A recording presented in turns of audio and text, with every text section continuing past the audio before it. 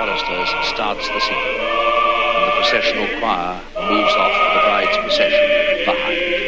And for one moment we see the bride now as she looks about her at the abbey, in this lovely gown of white silk organza, with a glittering diadem on her head, the orchids in her hand, and the comforting, tall, friendly and alert figure of the Duke of Edinburgh, on whose right arm she can rely.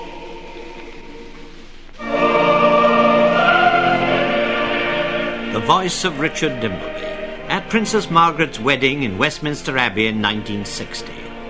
The voice which millions of listeners and viewers throughout the English-speaking world so often felt to be their personal guide to the great ceremonial occasions of our recent past. Over the course of 30 years, in fact, this voice was to become the voice of authority, of knowledge, of warm sympathy and understanding too, which was to interpret for us, for each one of us personally it seemed, the splendours of our state occasions, the significance of our ceremonies, indeed in war and peace, the full measure of our recent history. Best remembered though for this, all the majesty and colour of a royal day in a proper setting, every name correct, every detail exact, every word seems in the right place. And so through the organ screen comes the great cross of Westminster. Behind it, the clergy.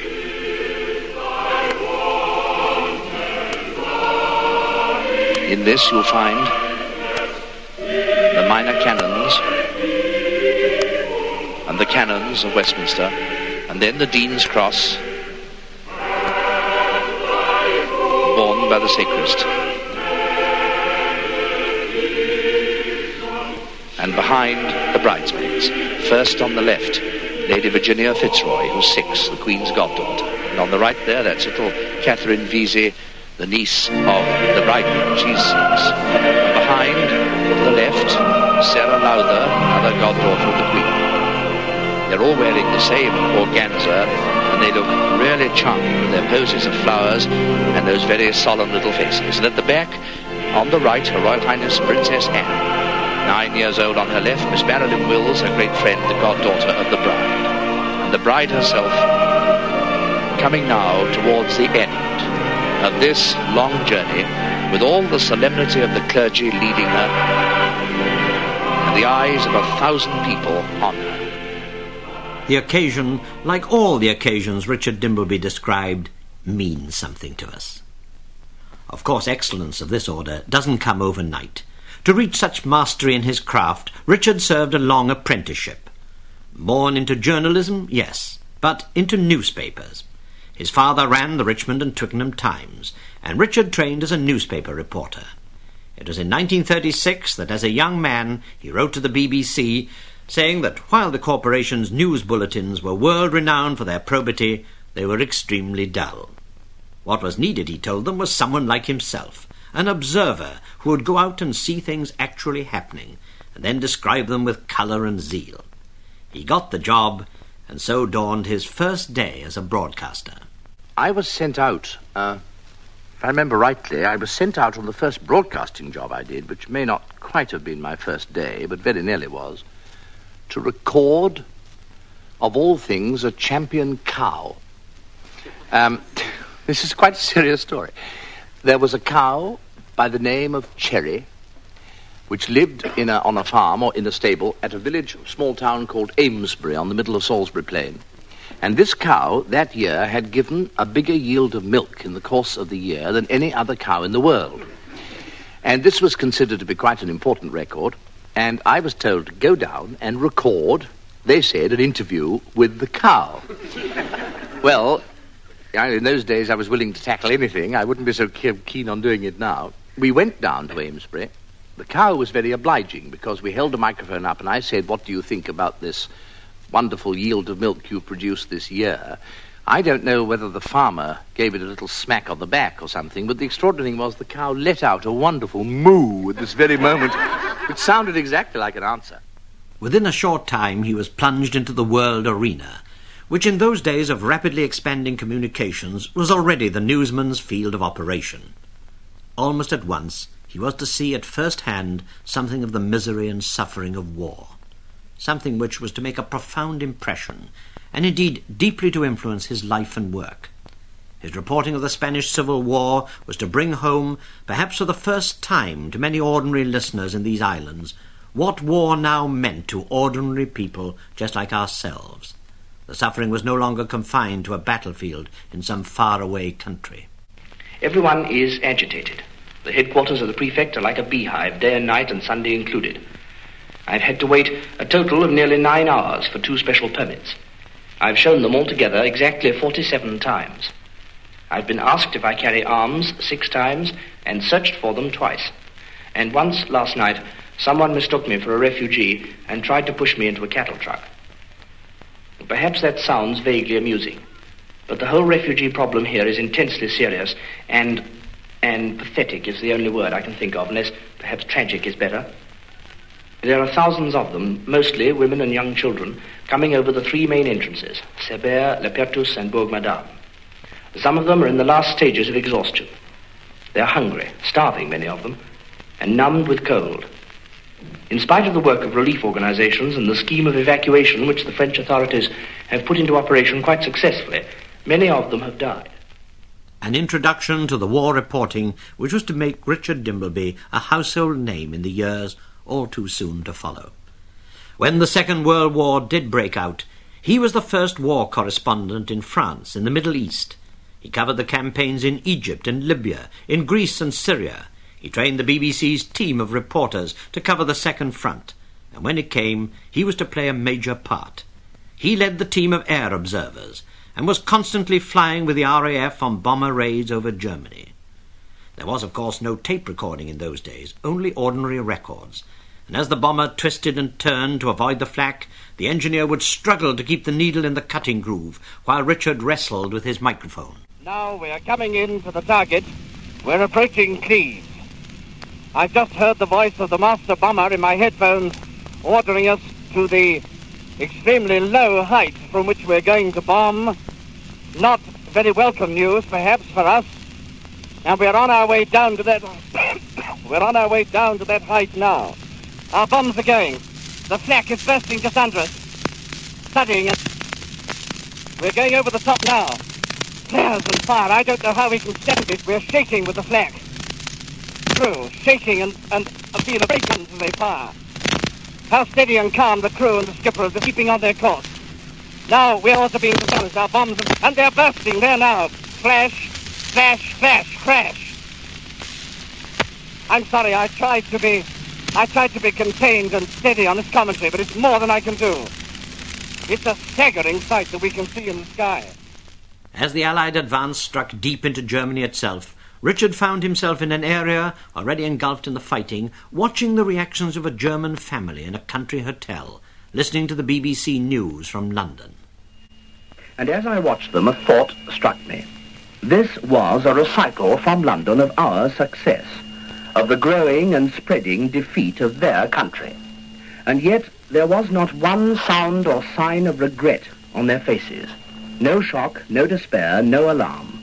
They just picked up what was said, checked it on the map, and noted it, just as if they were a bunch of neutrals hearing all about somebody else. And indeed I believe that that's what many of these frontline German people are, neutrals in their own country. They seem to have lost the power of passion or sorrow. They show no sympathy for their army, for their government, or for their country. To them, the war is something too huge and too catastrophic to understand.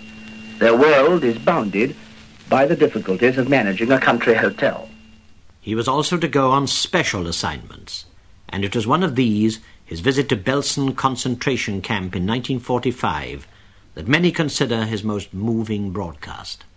Outside, it had been the lucky prisoners, the men and women who had only just arrived at Belsen before we captured it. But beyond the barrier was a whirling cloud of dust, the dust of thousands of slowly moving people, laden in itself with the deadly typhus germ. And with the dust was a smell, sickly and thick, the smell of death and decay, of corruption and filth. I passed through the barrier and found myself in the world of a nightmare. Dead bodies, some of them in decay, lay strewn about the road and along the rutted tracks. On each side of the road were brown wooden huts. There were faces at the windows, the bony, emaciated faces of starving women too weak to come outside, propping themselves against the glass to see the daylight before they died. And they were dying every hour and every minute. I saw a man wandering dazedly along the road, stagger and fall. Someone else looked down at him, took him by the heels, and dragged him to the side of the road to join the other bodies lying unburied there. No one else took the slightest notice. They didn't even trouble to turn their heads. Babies were born at Belsen, some of them shrunken, wizened little things that could not live because their mothers could not feed them. One woman, distraught to the point of madness, flung herself at a British soldier who was on guard in the camp on the night that it was reached by the 11th Armoured Division. She begged him to give her some milk for the tiny baby she held in her arms. She laid the mite on the ground, threw herself at the sentry's feet and kissed his boots. And when, in his distress, he asked her to get up, she put the baby in his arms and ran off, crying that she would find milk for it because there was no milk in her breast.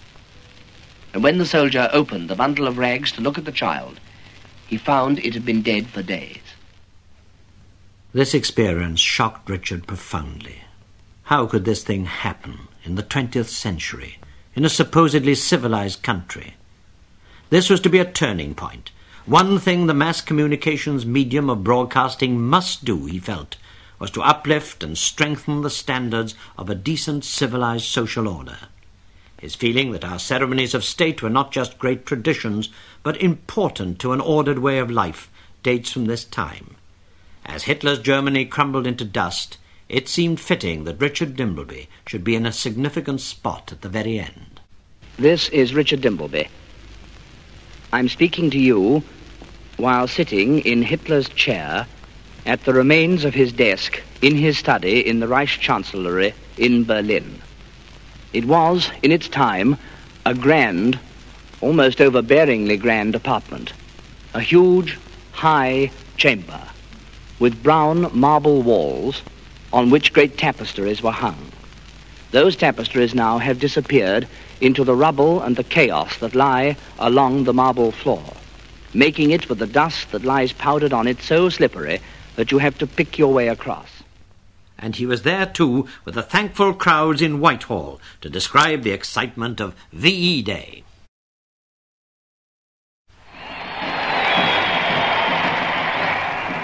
And now Mr. Churchill stands on the balcony of the Ministry of Health. He's wearing his boiler suit, the famous boiler suit that he's made so wonderful. And he had the audacity, shall I say, to put on his head his famous black hat. Nobody can say that it goes with a boiler suit, but you heard what a cheer it raised from the crowd. He stands now in the floodlights, the band playing for He's a Jolly Good Fellow, and he's giving the victory sign for all his might from the floodlit balcony. I had no idea when I began speaking to you a moment ago that Mr. Churchill was coming out again. But there he is, standing, waving to the crowd, with his naval ADC behind him, and the people of the Ministry of Health crowded on each side of him, smiling. And now listen, the band is playing Land of Hope and Glory, and the crowd is singing. And this suddenly has become a very moving moment, for Mr. Churchill, too, is singing, and he is conducting the singing of this song. Will you listen, please?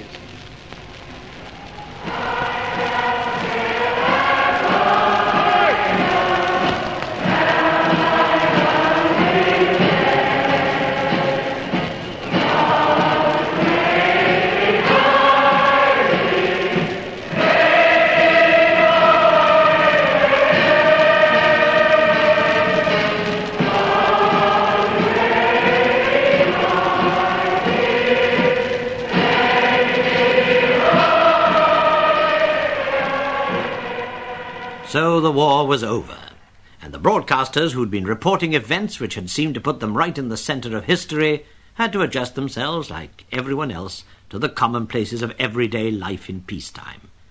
From 1945 onwards, Richard was to enlarge his experience, turning his hand to a whole new range of work, calling for wit and great versatility, an absence of script, and a presence of mind. Well, that's what you hear, listeners.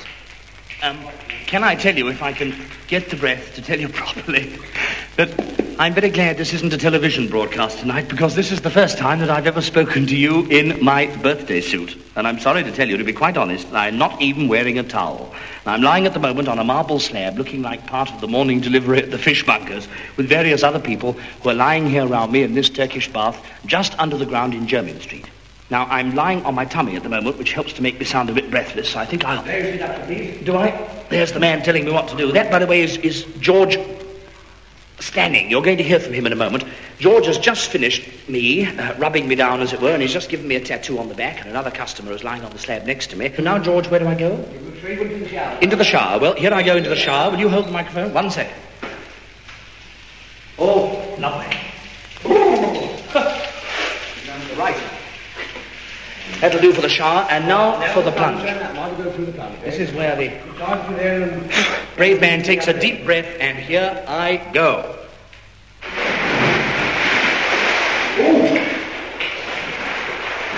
It's cold, but believe me, it's absolutely lovely. And as soon as I've said goodbye to you, listeners, I'm going back into that plunge again. And there was literally no knowing where he'd find himself next.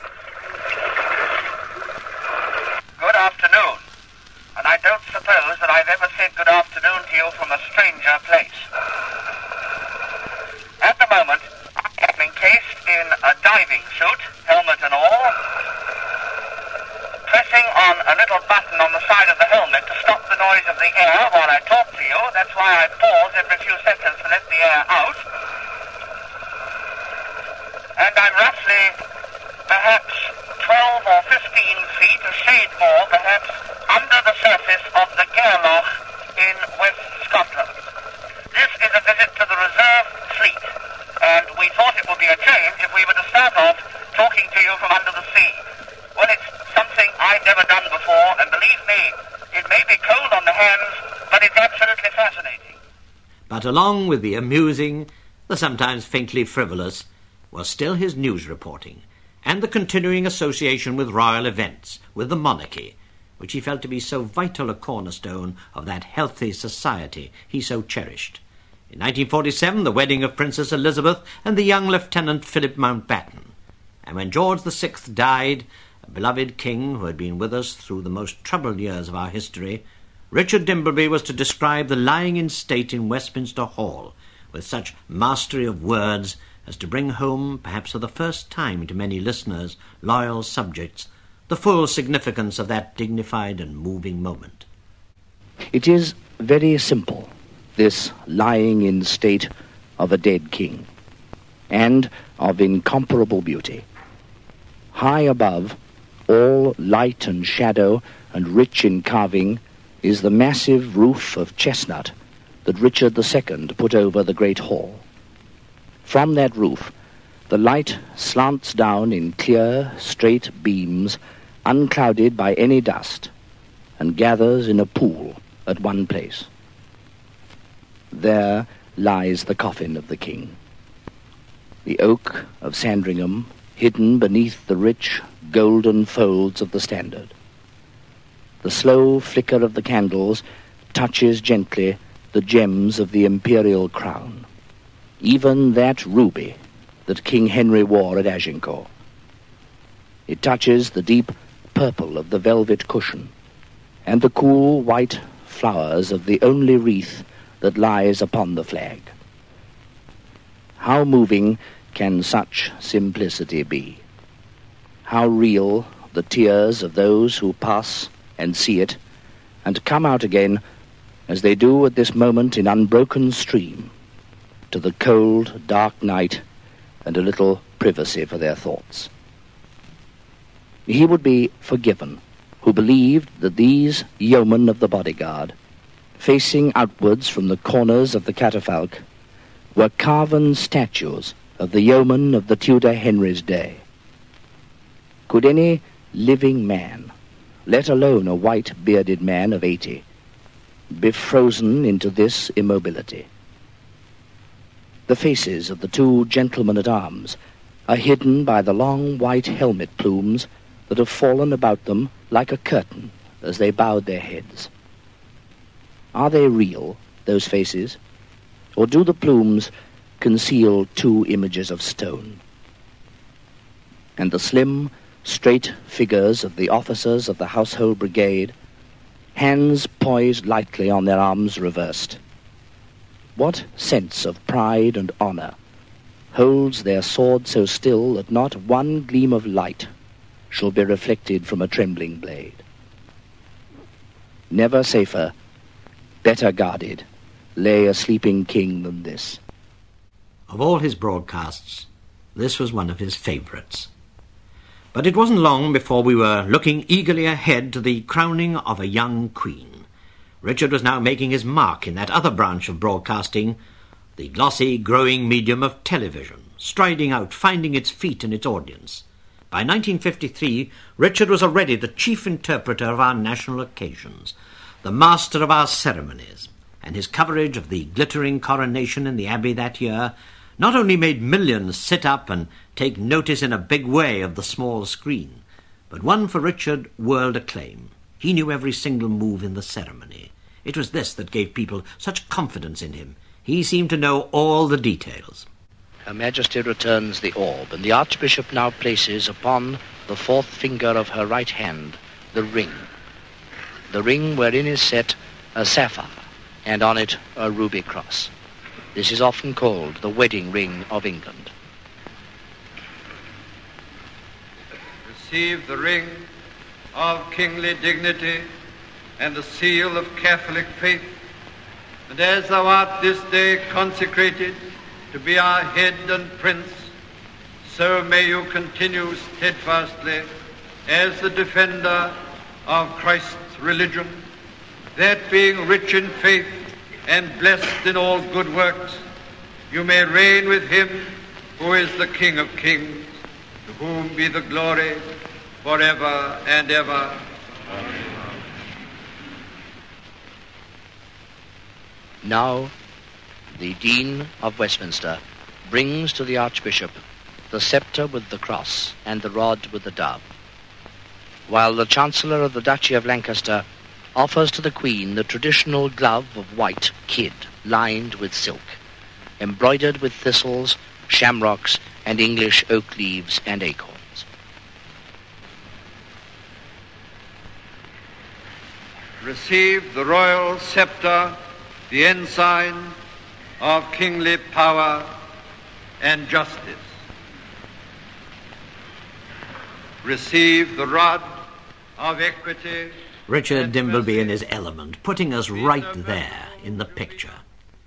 As well as the direct commentary, the straight report, he had, of course, developed his mastery of the broadcast interview. Here was not only a polished technique, but an obvious gift of warmth and sincerity with people. It wasn't just a job of work for him. He rarely seemed genuinely interested. During the 5 years he travelled the length and breadth of Britain with the radio programme Down Your Way, he met thousands of very ordinary people with no special claim to fame, yet always, each time, the one person he was interviewing seemed to count in a very special way. I'd like to know, in the time that you've been a midwife, which is how many years roughly? About 35. How many children have you delivered? 2,374. A wonderful total. When you say 2,374, you rather emphasise that 4. When was that? Well, the last baby of all was born this morning. Mm-hmm. What time? At about 6 o'clock. I was out at 3:30. Oh. And the baby was born about 6 o'clock. Well, I hope as soon as we finish our interview, you'll go and make up your lost sleep, will you? Maybe. What did the baby weigh? 8 pounds. Good one? Very nice baby indeed. What, a boy? Boy, yes. Good. Well, good luck to him. Later on, when the searching interview became the thing, with the television camera joined in battle with the probing question, Richard was still able to cut right through the verbiage of the political pundits, and with a simplicity seemingly denied his eager colleagues, strike right at the heart of the matter. When President Kennedy ordered the Russian missiles out of Cuba and the world stood on the brink of nuclear war, Richard questioned a leading defence correspondent. Well, now this brings me to a question I very much wanted to put to you before this programme ended. I am aware, a lot of people must be, I think, that a great many people today are extremely worried and perhaps a lot are very frightened by what has happened and have some awful feeling that something dreadful may happen quite quickly, suddenly. Do you think there is any reason at all for short-term, immediate nerves on this? While that programme was on the air, a woman rang the studios to say she would send her children to school in the morning only if Richard Dimbleby said it was safe to do so. He felt his public responsibility very deeply. And I don't think that we can usefully tonight take you any further in this. May I just say, as I have said on emergency programmes like this before, I hope we have been of some real service to you this evening. Good night. Commentator and interviewer par excellence, what was his secret? For commentary, he always claimed the vital thing was days and often weeks or months even of careful preparation. Doing your homework, he called it. Interviewing, he once talked about this to the audience of an overseas radio programme called Asian Club.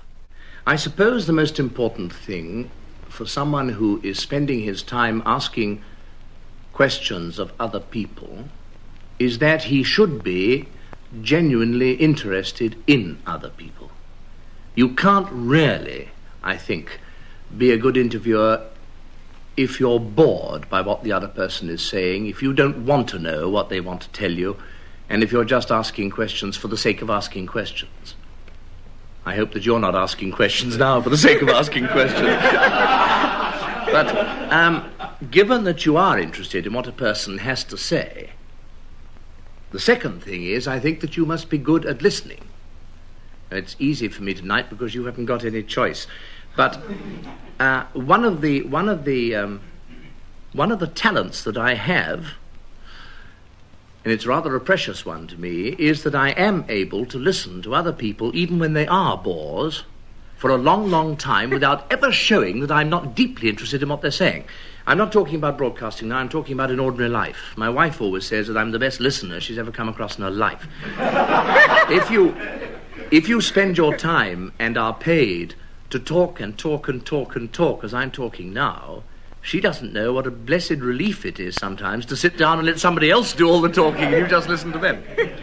But you must be interested in people. You must want to know, or want to get out of them the information you're trying to get, and you must be, I think, good at listening to people. I don't like the sort of interviewing which is growing very widely, where the interviewer, I think, is impertinent and asks cruel questions deliberately to try and get the other person into a difficult position. And unless, of course, the person is interviewing a villain, and everybody knows he's interviewing a villain, that's all right. And I don't like the fashion which is now spreading for the interviewer to become as important as the person who's being interviewed. There's a growing tendency now for people to become very famous, and this is not just Great Britain, this applies very much in America, for example, very famous because they are famous interviewers. Now, they shouldn't be famous interviewers. When we started the business of interviewing in broadcasting and in television, I think we should all have been anonymous, and we should have stayed anonymous all the way through, so that nobody knew us at all except as the man who asks the questions, because the whole object of the exercise of an interview is to hear what the person being interviewed has got to say. Nobody wants to know what the interviewer is saying. Who cares about him? Nowadays, it's got so turned round the wrong way that it's considered a great honour by somebody to be interviewed by Mr. X. War reporting, commentating, interviewing. Whatever the job in broadcasting, Richard had done it. In 1955, he appeared in another role, as anchor man in a television programme which set out to cover the world, Panorama. It was he to whom millions turned each week for information and comment in crisis and catastrophe, and for the totally unexpected. As a matter of fact, I swallowed one of these about 2 hours ago. And the explanation is that it is in fact this size. You can just see it on the palm of my hand. It's a tiny radio transmitter about twice the size of an average medicine pill. The purpose of it is to enable people to carry out telemetry.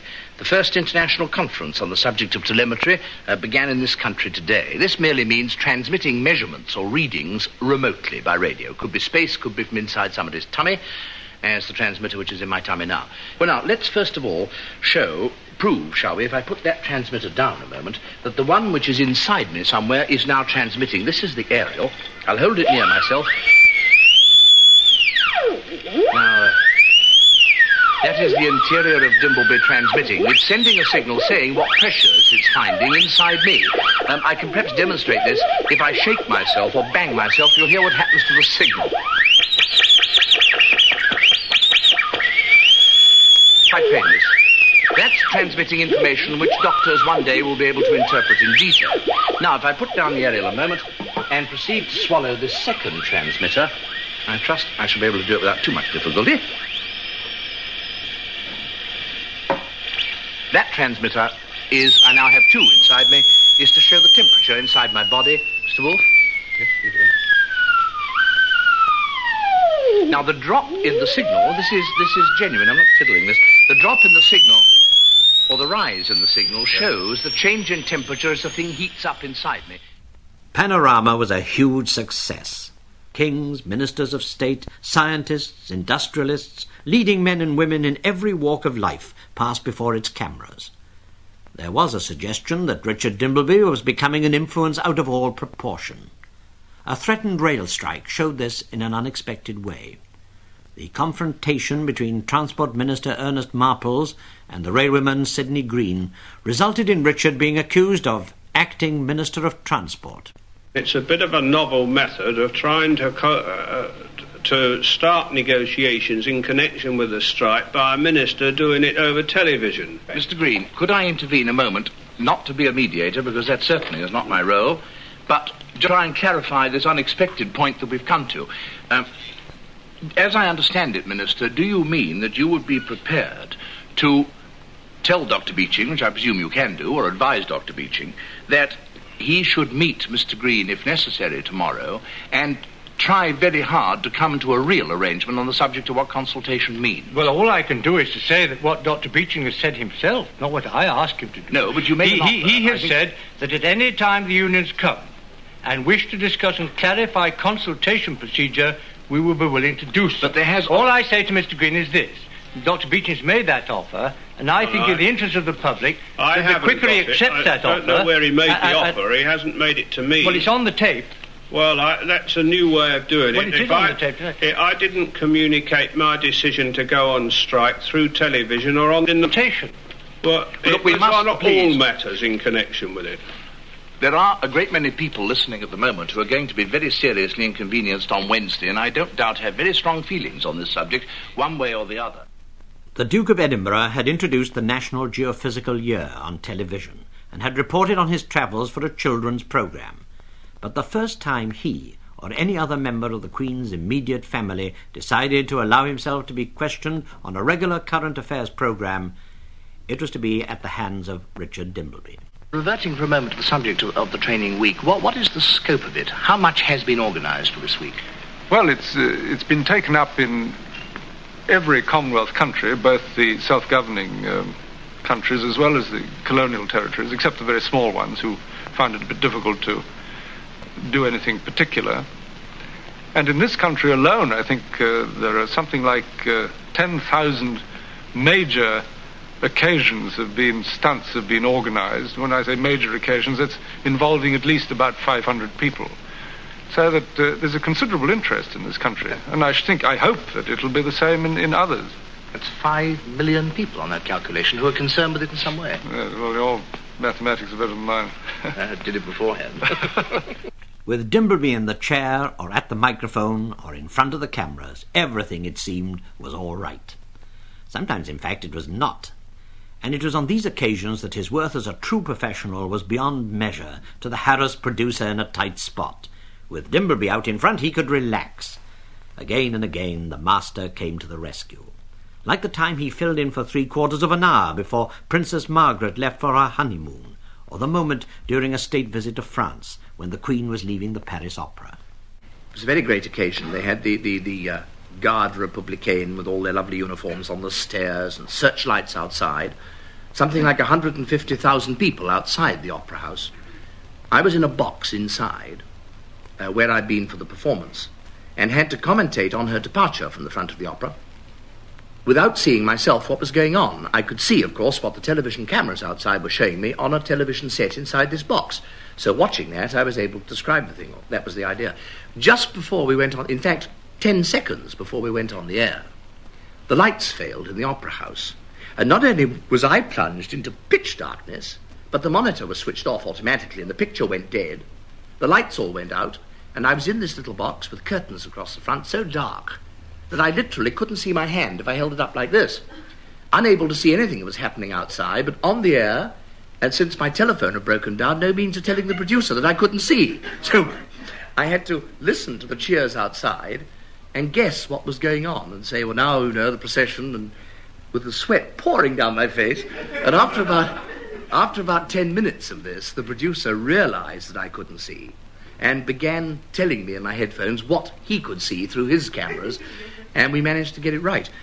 And I think people never really listened to television because nobody wrote in to say, what happened, what went wrong. It was very disappointing. I wish somebody noticed that we made a mess of it. Always the unexpected. He could never be sure what would happen next. The tragedy of President Kennedy's assassination in 1963 took Richard Dimbleby to the United States, and to an event for which there could be none of the usual careful preparation. His commentary accompanied pictures of the funeral transmitted by satellite. And so outside to the sunshine, where the bearer party, some of them coloured servicemen, drawn from all the services, proudly, reverently and carefully, bear their dead President and Commander-in-Chief down the steep steps, back to the gun carriage which waits for them at the bottom.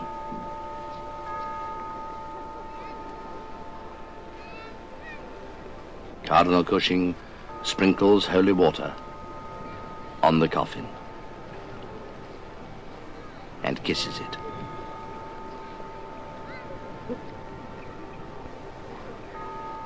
Somewhere high above, a single bell is tolling. And the slow, careful party moves on to the gun carriage.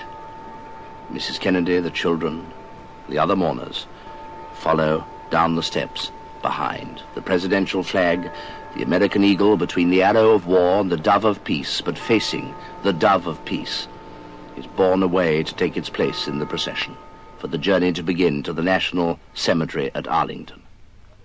Always mindful of the significance of what he was describing, and being a sensitive man, inevitably he could not remain detached from events as he saw them. His work often brought him into contact with grief and suffering, and he could not stand idly by. When the earthquake struck Skopje in Yugoslavia, the rapport between Richard and the public enabled him to collect £402,000 in a television appeal. And it was the same with the Persian earthquake, when the response to his appeal on that occasion was the largest in the history of television, £407,000. Most of us don't know much about earthquakes. We don't realise what they can mean. If you just look for a moment at this picture which shows a woman and her children going past the ruins of a house, you'll realise how suddenly life can come to a standstill for these poor people when something like a really violent earthquake happens. The need is enormous, and the need is terribly urgent. It's got to be something in the next 48 hours to be really effective. And may I add one thing?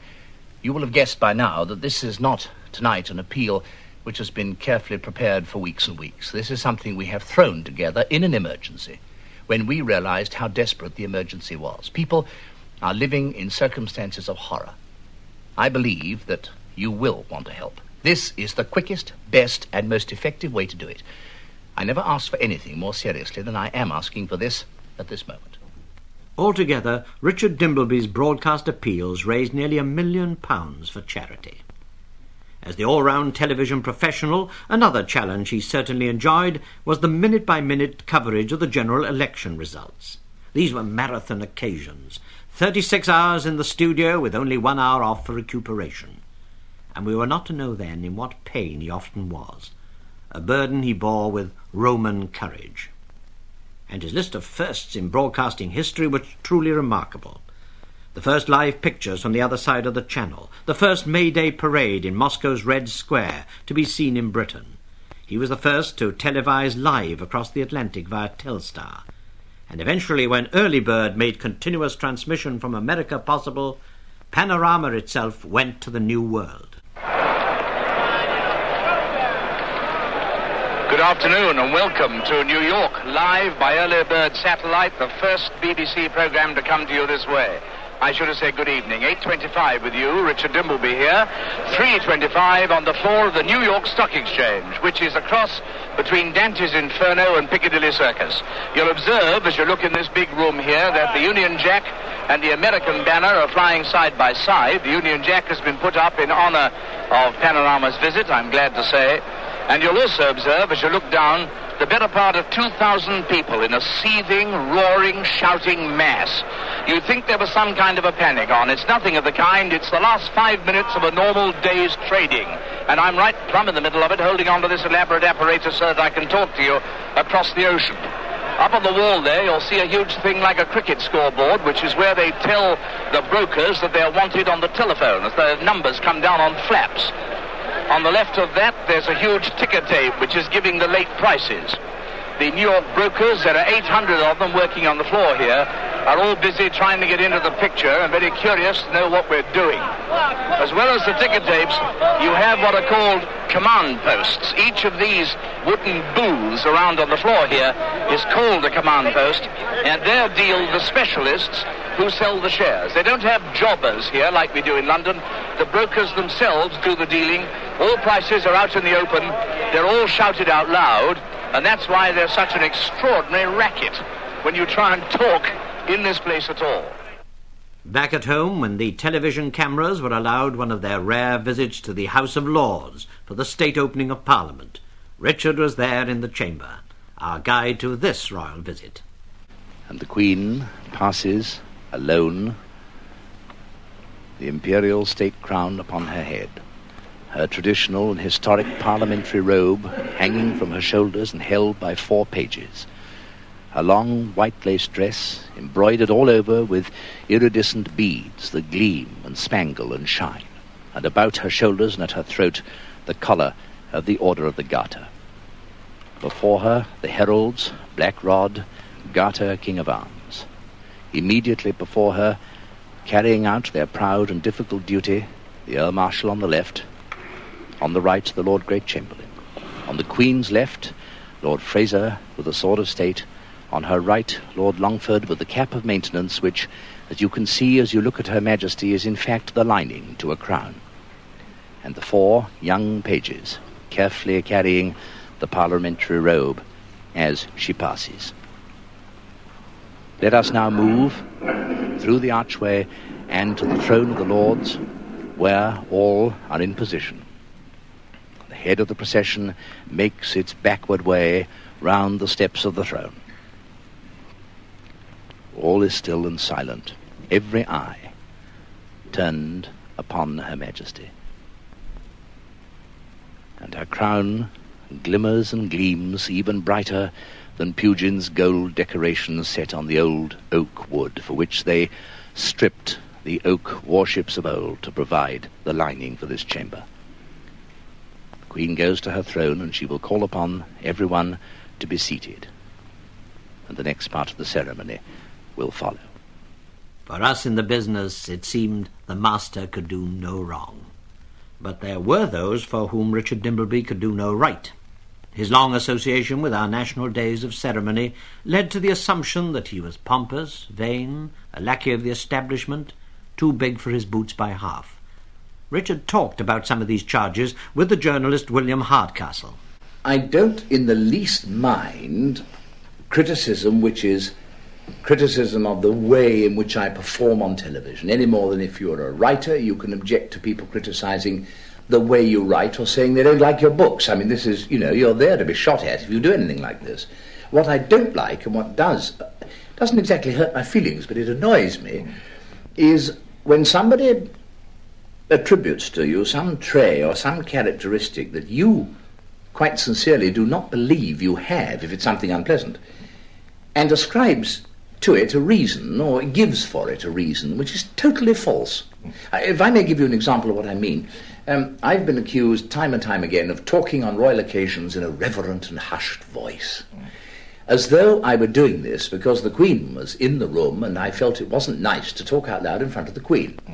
Of course, the reason isn't this at all. The reason is that if you have a microphone in your hand, you will know this as a broadcaster, and you're standing in a silent room where some frightfully dignified ceremony is going on, I challenge you to stand in the corner and talk in a normal, brisk, loud voice. One thing you would certainly do is bring the ceremony to a standstill.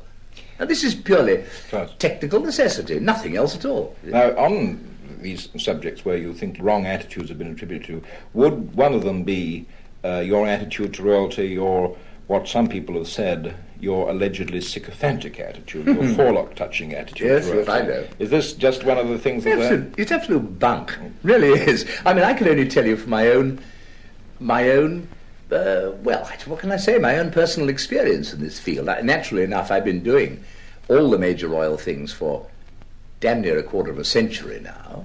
And I've talked to the Queen on many occasions, privately, and to Prince Philip and other members of the royal family, inevitably, because one gets caught up in sort of organisation.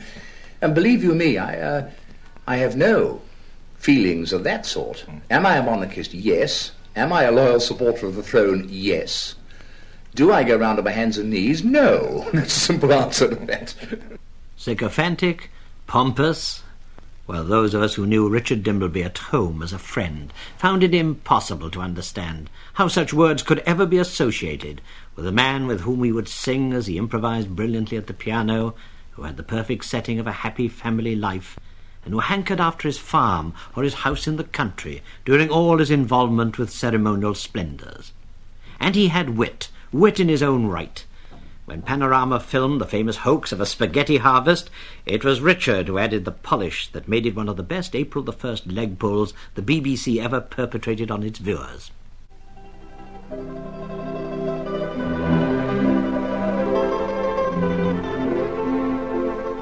It isn't only in Britain that spring this year has taken everyone by surprise.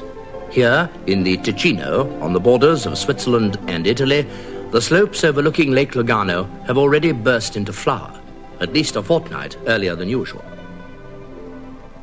But what, you may ask, has the early and welcome arrival of bees and blossom to do with food? Well, it's simply that the past winter, one of the mildest in living memory, has had its effect in other ways as well. Most important of all, it's resulted in an exceptionally heavy spaghetti crop. The last 2 weeks of March are an anxious time for the spaghetti farmer. There's always the chance of a late frost, which, while not entirely ruining the crop, generally impairs the flavour and makes it difficult. These dangers are over, and the spaghetti harvest goes forward. Spaghetti cultivation here in Switzerland is not, of course, carried out on anything like the tremendous scale of the Italian industry. Many of you, I'm sure, will have seen pictures of the vast spaghetti plantations in the Po Valley. For the Swiss, however, it tends to be more of a family affair. Another reason why this may be a bumper year lies in the virtual disappearance of the spaghetti weevil, the tiny creature whose depredations have caused much concern in the past. Though television took up more and more of his broadcasting time, he never entirely forsook radio. For 18 years he was one of the panellists on 20 Questions. Finally, though, as we think of Richard Dimbleby, it is surely always to the great occasions in our national life that we return.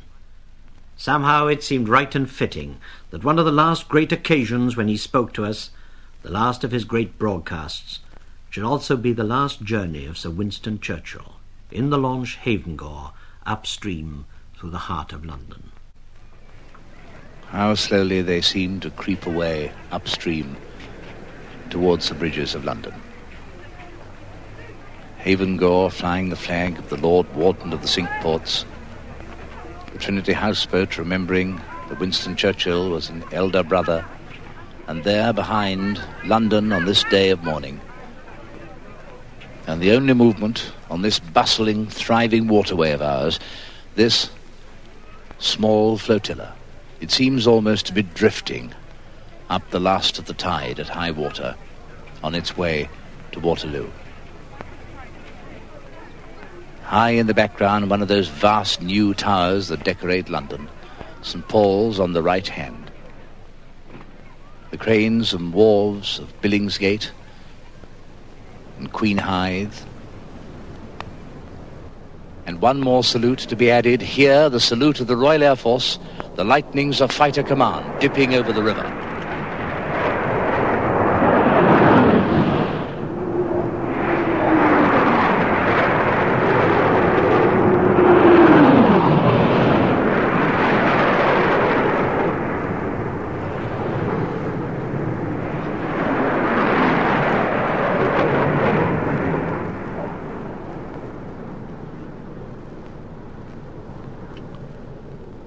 So all the services now have saluted the great man as he goes.